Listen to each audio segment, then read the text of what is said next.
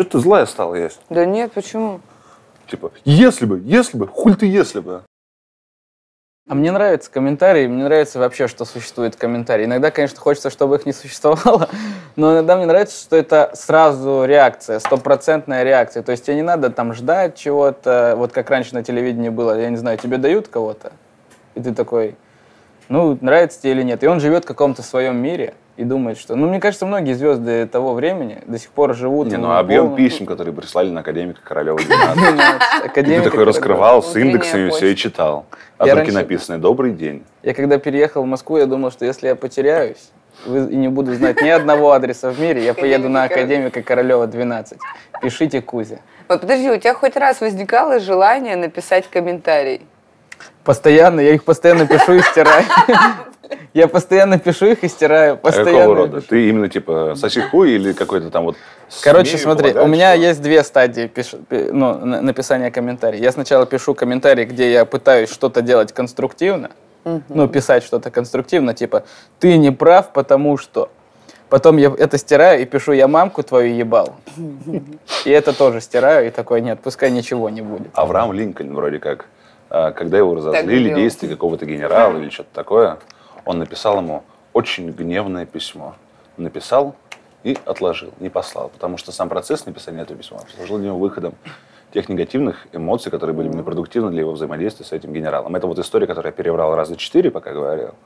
Но в основе что-то. Слушай, так это же правда хорошая практика. Если тебе что-то там очень сильно не нравится, просто напиши это в тексте, неважно, на бумаге или в заметках, и оставь.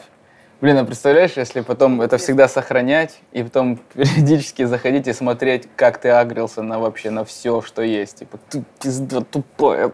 Так это постоянно перечитывать негатив на самом деле нельзя, потому что, ну, или иногда ладно. Можно. Ну хорошо, негатив перечитывать нельзя. А если комментарии, 80% позитивные, но то, что происходит в кадре или действие, полное говно.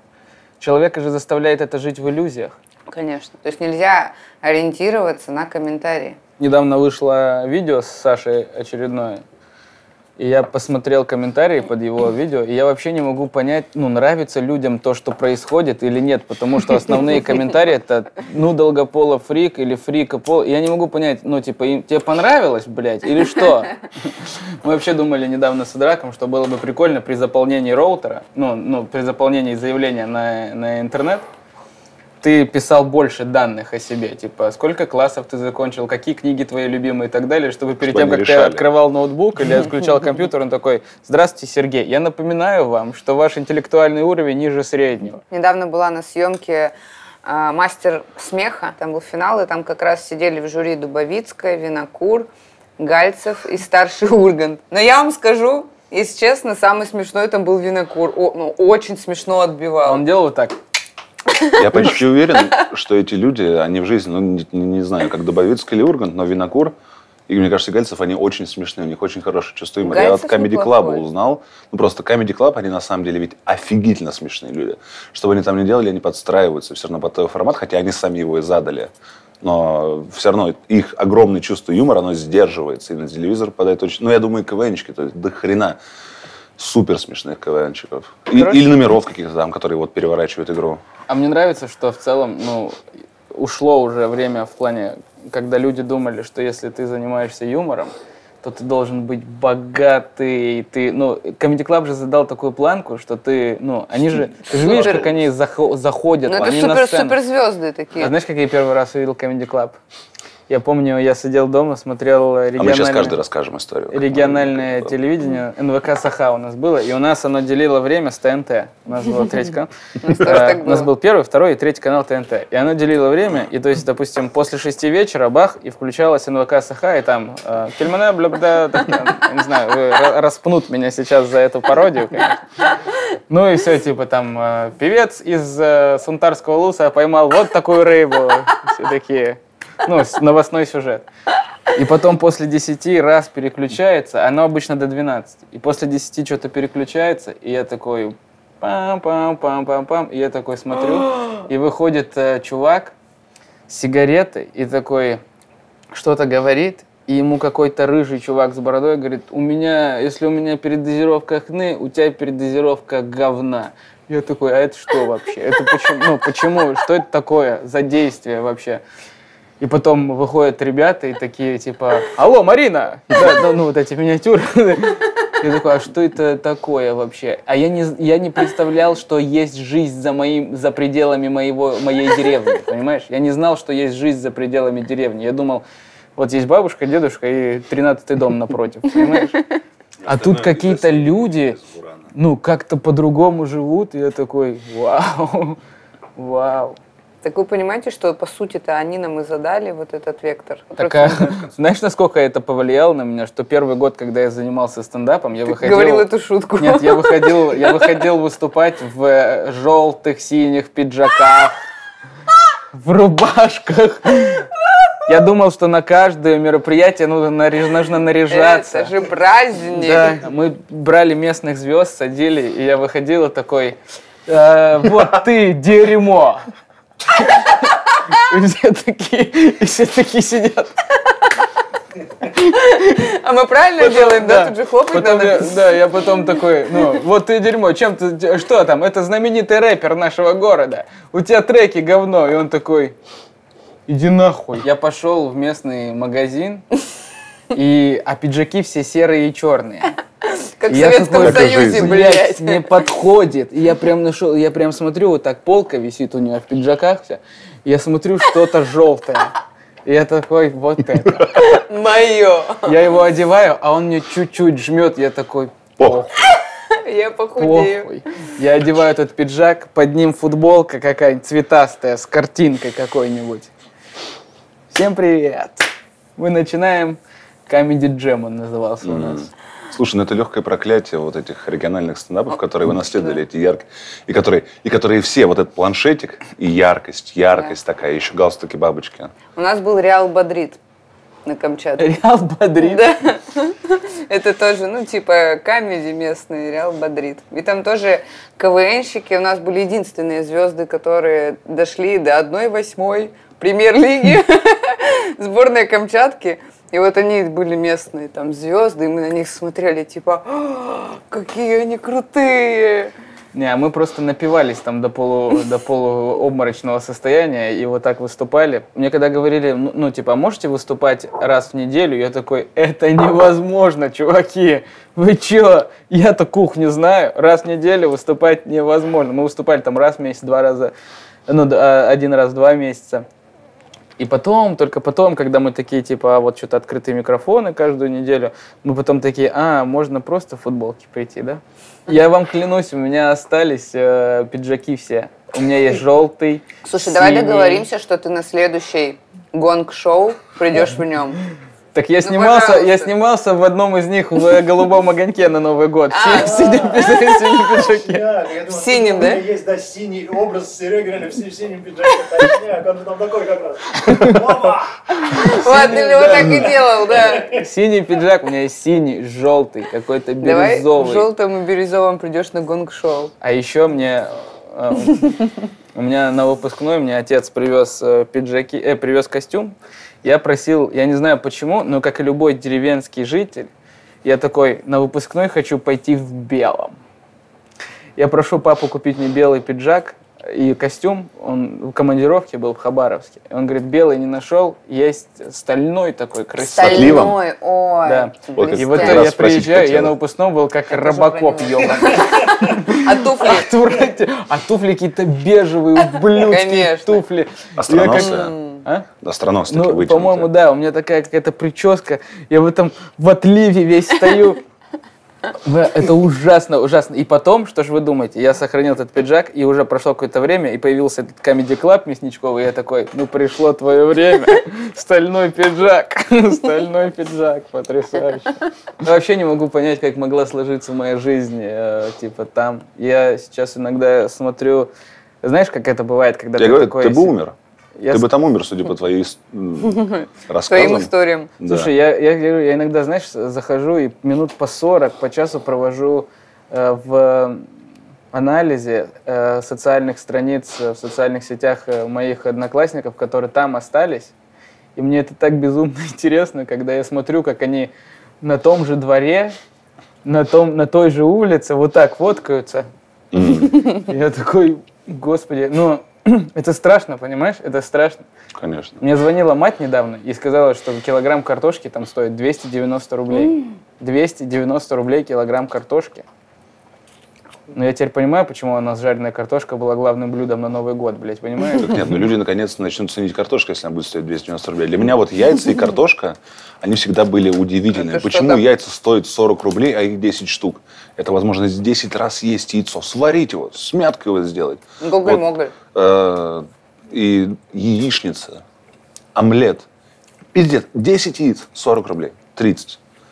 Картошка тоже самое. Курицам обидно, они такие, блядь, за что стараемся? Да, курица, на самом деле, тоже это странно. Но вот и продают, типа, вот курицу за 250 рублей. И это курица, которую родили, вырастили, убили, ощипали.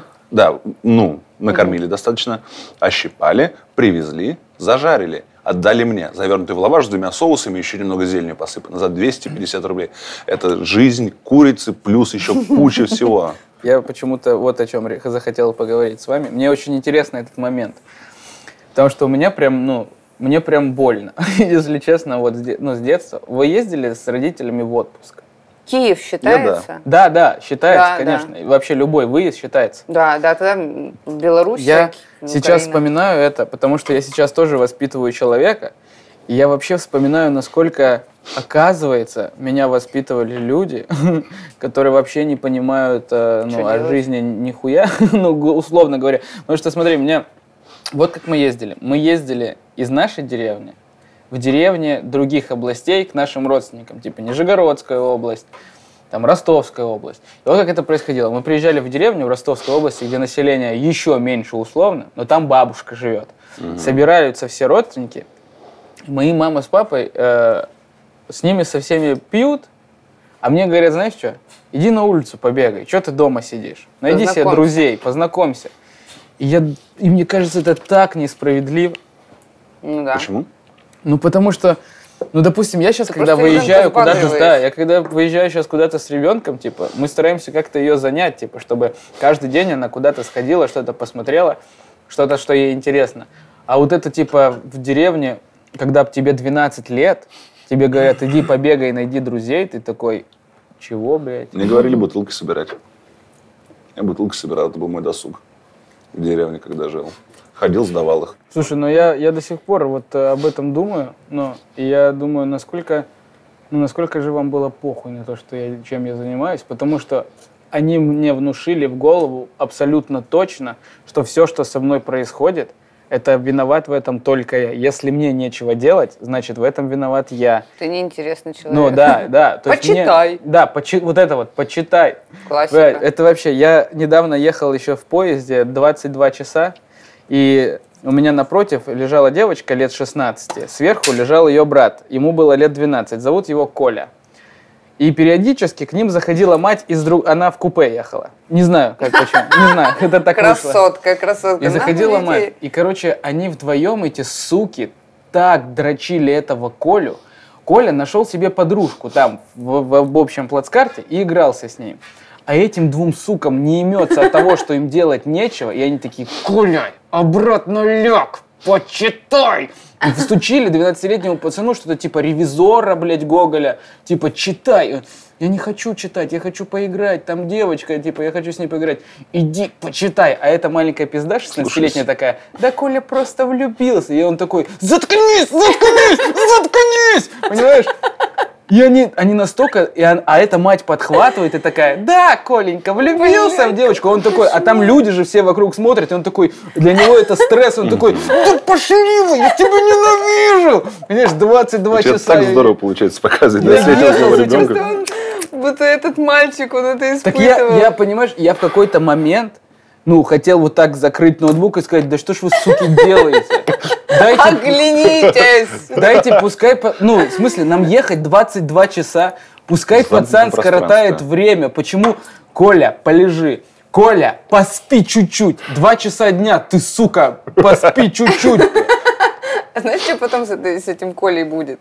Он просто... Вырастет и начнет насиловать. Да, он либо будет таких девочек насиловать, с которыми не наигрался, либо сестру свою пиздить, либо мать, сопьется, потому что ей будет говорить, ты виновата. Смотри, показательный момент. Эта мать заходит и приносит журналы этой девочке.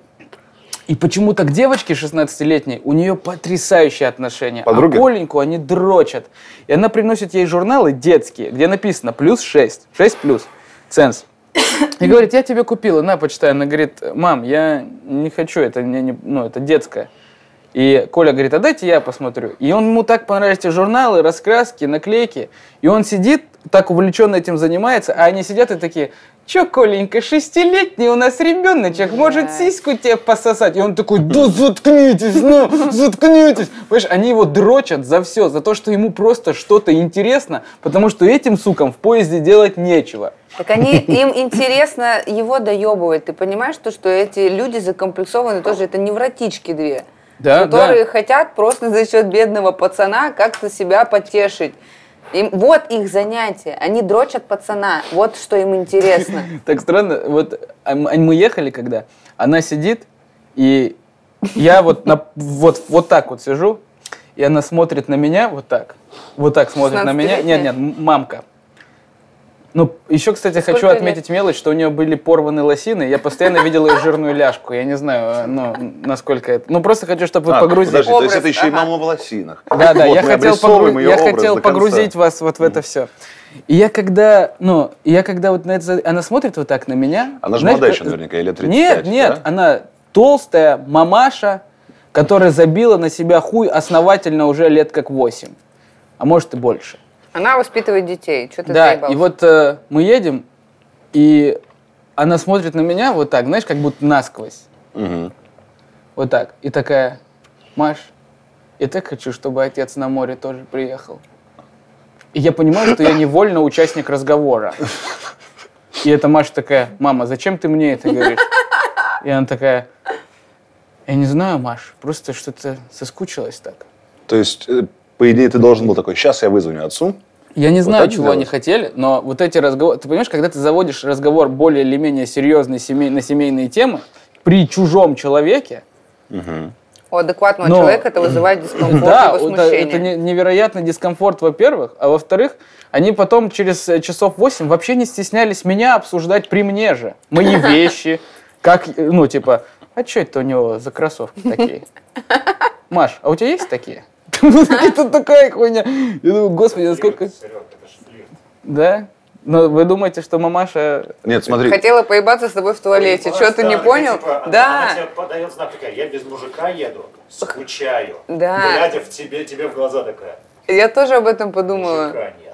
Что она именно к этому отсылку делала. Поэтому дочка и офигела, нафига ты мне это говоришь, я же ничего не понимаю. Слушай, я на самом деле... И вот этот вот Коля... прям вселился в мою душу. А может, у него есть шанс? У него ведь не только есть эта истеричная мама и дочка, у него есть, знаешь, друг интернет. Так вот в том-то и дело. Я больше чем уверен, что они... Это, знаешь, это одни из тех родителей, которые говорят, что за плохие оценки мы тебя лишаем всех источников информации. Потому что они считают, что это естественный метод наказания. Типа, мы лишаем тебя компьютера, мы лишаем тебя телевизора, мы лишаем тебя всего. Коля, кстати, пацан был вот такой, знаешь, в шортах, блядь, который, он в футбол пойдет поиграет. Он найдет чем заняться, понимаешь? Он пойдет, блядь, букашек собирать в банку, блядь, если не... А эти две, блядь, мразоты... Сидят, и они уже испытывают, одна испытывает кризис вот этого начинающего взросления, а вторая уже среднего возраста. И все это находит концентрация в Коле, потому что батю они дрочить не могут, потому что батя скажет, идите нахуй вдвоем. Так вот, собственно, что я тебе хотел сказать, что у тебя сейчас, твои 24 года, лежащие на соседней полке... 25. Поздравляю с днем рождения. В принципе, есть уже этот авторитет и возможность закрыть ноутбук. Закрыли свои рты, блядь! И открыть ноутбук снова. Не, я так не сделал, я молчал. Но ты можешь, ты теоретически уже, вот тот мужик, и тем более они тебя послушают, у них сознание вот это другое, у них вот это вот какой-то, мужик какой-то. Смотрите, что-то непонятное. Мужик сказал. Да. Я молчал до самой Москвы, и когда мы уже приехали в Москву, они такие, сколько метро сейчас стоит? Я говорю, 50. И они такие, он говорящий. можно последние 20 минут его позаебывать. Заебывали? Ну и мамка там начала, типа, а вы что, вы куда, вы зачем? А у меня за все эти 22 часа сформировалась к ней лютая ненависть, которой она, видимо, не догадывалась. Так, а ты к Коле подошел потом, нет? Вот у меня какая идея. Ты мог подойти к ребенку и сказать: Коля, блядь, держись. Ты адекватный пацан. Я сейчас тоже думаю, что надо было так сделать, но я так не сделал, потому что Коля думает, что он не прав, ты понимаешь? Потому что я побоялся, что если я к нему подойду, Коля подумает, что я хочу его изнасиловать. Подожди, как он интерпретирует это? Именно, если он живет в этом сознании, то это будет просто какой-то мужик, который говорит ему что-то, и Коля, возможно, не соединит, если Сережа скажет: Коля, держись. Ты прав, ты нормальный пацан. Он не поймет, с чем это связано. То есть для него не очевидно, что Сережа, который стендап-комик, у которого аналитический ум, сделал этот вывод об этих людях. И потом что-то Коля комментирует. Типа, это я так абстрактно говорю. То есть очень хочется даже мне сейчас подойти к этому Коле, отыскать его и сказать: Господи, ребенок, у тебя есть шанс на нормальное будущее. Да, я так хочу, чтобы ты жил нормально. Пожалуйста, не слушай свою мать и сестру. Я подумал только сейчас, жалко, что я это тогда не придумал, чтобы перед выходом на перрон в Москве подойти к нему и сказать: я это ты из будущего, все будет хорошо. Только пошли нахуй. И уйти. Бросай мать и сестру. Прямо сейчас. Чтобы Коля сейчас на уроках сидел и такой: у меня будут такие кроссовки.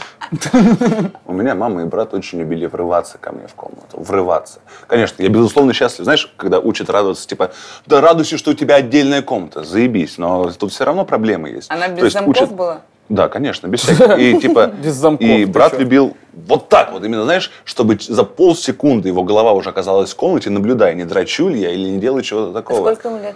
Ему она 10 лет старше меня. И, то есть, это ведь тоже немного ненормально по отношению к личному пространству. Но такое дело, что у детей нет личного пространства. Нет, я считаю... Знаешь, когда тебя пиздят и говорят тебе, что это ты в этом виноват.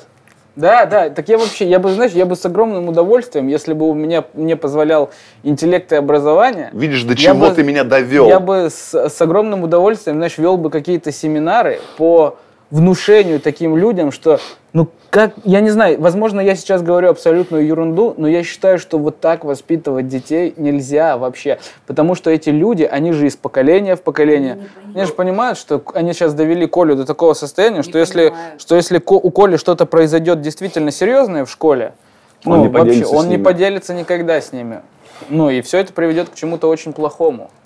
Я вообще не понимаю. Я сейчас стараюсь разговаривать. Вы не представляете даже, вообще с какой силой я борюсь с желанием дать подзатыльник каждый раз. Потому что это действительно тяжело. Я пытаюсь действительно, слушать вот эту хуйню, которую несут дети, потому что, для нее-то это важно. Для нее это важно. И нужно понимать, что если для нее это важно, даже если ты считаешь, что это полная хуйня, нужно быть вовлеченным в процесс. И жена моя, она тоже сейчас делает большие успехи в этом плане, что она старается именно слушать, старается как-то разговаривать, потому что сейчас уже начинаются вот эти социальные проблемы, когда в классе появляются, допустим, 4 лидера. Погоди, все, пошла она уже у тебя, Она в школу, пошла, в первый класс. Уже за 2 недели мы подрались 2 раза. Мы — это твоя дочка? Я так сказал. Видишь, у тебя деменция немножко, чуть-чуть, по чуть-чуть идет. Мы хорошо покакали сегодня, уже не болеем. Подралась 2 раза с 2 девочками. Я подозреваю, что просто лидеры сталкиваются. И, Там сейчас выявление иерархии. Кто там, знаешь, вот эти вот группы. Мне нравится наблюдать. Красивый. Я каждый день хожу в школу, отвожу, и мне нравится наблюдать за девочками, которым 7 лет, и которые... И девочки стоят, когда ждут учителя, и они поют... Там есть одна девочка, которая поет взрослые песни. И я думаю, это нормально вообще? Подожди, то есть стоит ее мама, смотри, стоит ее мама, и рядом стоит девочка и поет песню, которую она явно дома часто слышит, типа «Я тебя хочу», там «Ты моя любовь», какие-то попсовые, я не знаю, какие-то песни, условно говоря, из репертуара, налить мне водички, из репертуара, Бузовый, возможно, Бузовой, Лободы, да, вот какой-то такие песни. Женщина растет. Да, и я думаю, ну вообще, а это нормально? Ну вообще, вы как считаете, это нормально, когда вот ребенок в 7 лет неосознанно, но поет вот такие песни, типа... Думаешь, неосознанно? Я помню, что я однажды увидел Колю совсем с другой стороны по поводу отношений. Коля при нас сделал глупость и ответил на видеозвонок одной дамы. И оттуда прозвучало «мур-мур-мур». И я такой: Коль, ты такой человек? Ты такой, который отвечает на мур-мур-мур-мур. Навряд ли же она ему такая мур-мур-мур, а он такой: так, ты что начала? Нет, скорее всего, он такой мур-мур-мур, понимаешь? Коль. Что за гнильца у тебя внутри? Коль, не так-то, ну... Не такой, что и добродушный, открытый человек, да? Нет, Коля, безусловно, добродушный, открытый человек. И очень... Мне нравится, что у Коли есть безупречное умение слушать. Да. Это вообще не хватает многим людям, потому что сейчас люди в основном ждут очереди сказать многие, прежде чем, ну, ждут, пока ты договоришь, чтобы сказать что-то свое. А Коля очень грамотно слушает любую хуйню, поэтому, мне кажется, Коля будет прекрасным отцом. Только поэтому? Для отца ведь нужно Слушай, много качеств. так а вот что нужно всего лишь, как мне кажется, с моего маленького опыта, вот все, что нужно ребенку-то, ну, чтобы его выслушали и дали какую-то оценку. Потому что я помню, когда я приходил в восторге от друга, которому купили компьютер, и рассказывал матери про компьютерную игру какую-то, ну просто от восторга. Она такая, типа, чё нахуй? Ну как, что, какой Warcraft, ты чё? Да. Знаете, что про эту историю про Колю? Я подумала, что, в принципе-то, из чувака зато может вырасти неплохой стендап-комик. Коля вот тот из поезда? С поезда. Он 100% будет. Ну, если он не сломается... Так нет, чтобы стать стендап... Ну, подожди. Он может стать стендап-комиком. Да, не любое говно станет стендап-комиком. Да, да, кто угодно может стать. Комбинация факторов приводит тебя. Да, должно быть что-то. Я не спорю, что это 100%. Вот, пожалуйста, готовы. Нет, просто... Коля станет стендап-комиком, если ему позволят в какой-то момент просто принимать хоть одно решение. Потому что у меня есть, смотрите, у меня есть одноклассник, его, кстати, тоже зовут Коля, представляете, его тоже зовут Коля, я не буду называть фамилию, но у меня есть одноклассник, который намного был развитее, чем мы физически, просто гены. Он был больше нас, выше нас. У него первого нашла расти борода и волосы на мошонке, за что мы дико его гнобили в бассейне, потому что у нас еще ничего не было, а там у него были какие-то волосы, мы такие, ебать. Но он быстрее всех нас развивался. Он был очень визуально красивый парень, ну и сейчас, скорее всего, есть. Но его мама так задрочила, она у него в органах работала, это властная женщина, которая работала в органах, она его так задрочила, что она даже не отпустила его после 11 класса поступать. Она отвезла его, он поступил заочно, и она его привезла. Потому что до этого вот как произошло. Он поехал поступать и случайно встретил какую-то женщину 35 лет с 2 детьми, одинокую. И он так охуел от какого-то внимания в его сторону, что тут же пришел к матери и сказал: она будет жить с нами. Мать, естественно, всю эту байду завернула и отвезла его обратно в деревню к нам. И он по сей день там с ней живет. Бедняга. И это вообще, ну, видишь, это как раз таки история, когда, ну, тебя не слушают, вообще не слушают. Так, ну, рано или поздно ты же сам, как личность, начинаешь развиваться. Так, а когда тебе, понимаешь, когда в тебе душат личность постоянно, когда ты такой, когда тебе внушают, особенно с самого детства, все, что бы ты ни говорил, это полная хуйня, потому что ты еще жизни не видел, ты еще не нюхал, ты еще не зарабатывал, ты еще и... Я в какой-то степени даже вообще благодарен своей матери, что она лет в 15 хуя на меня забила. И я такой, ну, наверное, нормально. А у тебя мама? Смотри, как-то так вышло. Ну, то есть я был в целом домашним мальчиком. Ну, и типа, и меня гнобили, что типа я должен что-то найти. Ну, я не особо хотел искать какое-то свое призвание в жизни или что-то такое. Но мне... Ну, то есть я, в принципе, белый человек. Меня били, но, знаешь, типа, не так, чтобы оставить следы, а чтобы...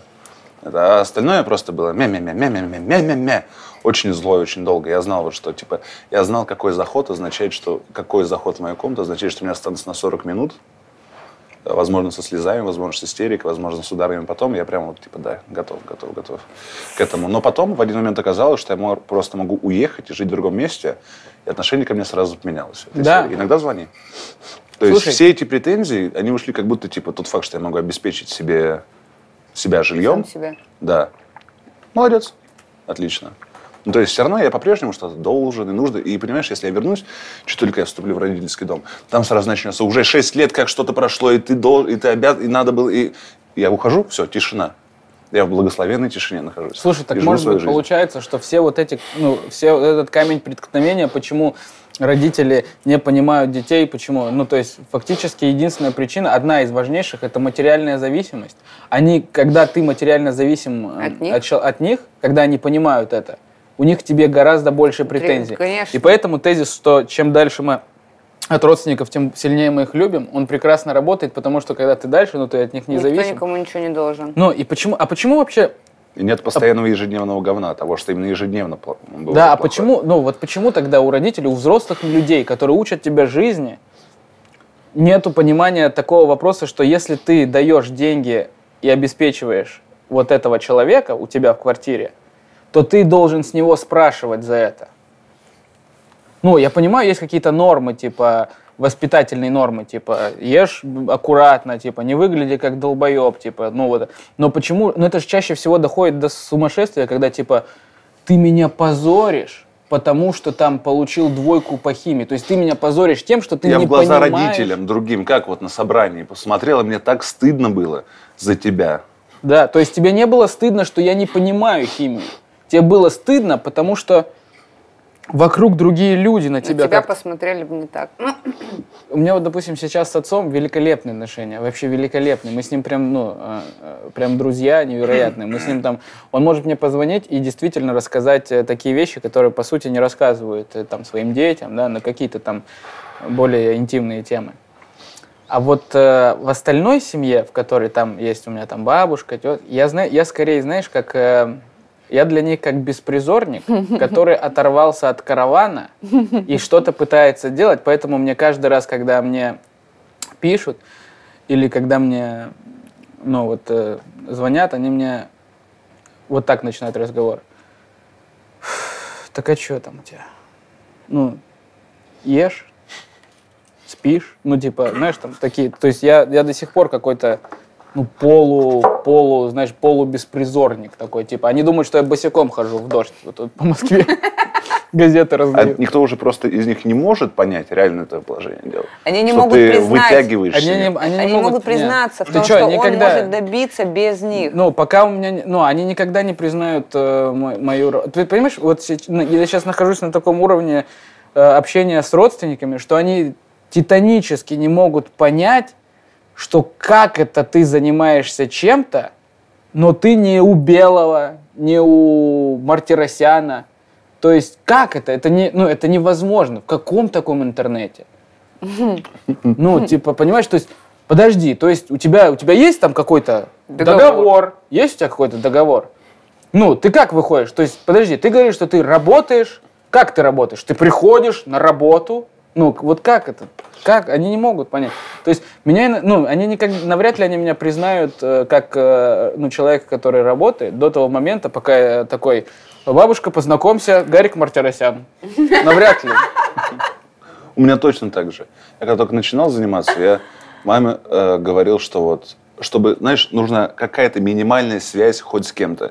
То есть я говорил, там, где я выступаю, выступает еще Елена Борщева. Она из команды КВН «Утомленный солнцем», по-моему, нет? Это Пятигорск. Да.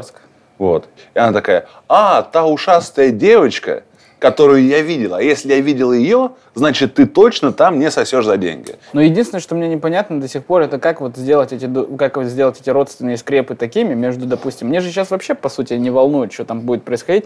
Меня сейчас волнует то, что будет происходить в моей семье, которую сейчас я начал делать, собственно. Ну, сейчас-то все нормально? Да, сейчас все нормально, но мне иногда непонятно, как сделать эти родственные скрепы такими, чтобы они не были слишком расхлябанные, чтобы мне не говорили в 12 лет: иди нахуй вообще, иди нахуй ты. В 14. В 14. Да, скорее всего, будет. Чтобы была какая-то... Как балансировать между строгостью и пониманием? Вообще это реально или нет? У некоторых знакомых, знаешь, которые я видел, они так нормально общаются с мамой и папой. Знаешь, они говорят им правду. Для меня это шок. Вы говорите родителям правду, допустим, лет 8 назад его родители знали все подробности его интимных отношений. Ну, условно, все такие общие подробности. Никто кому палец в жопу сует, но типа, что вот есть такое доверительное отношение между родителями и детьми.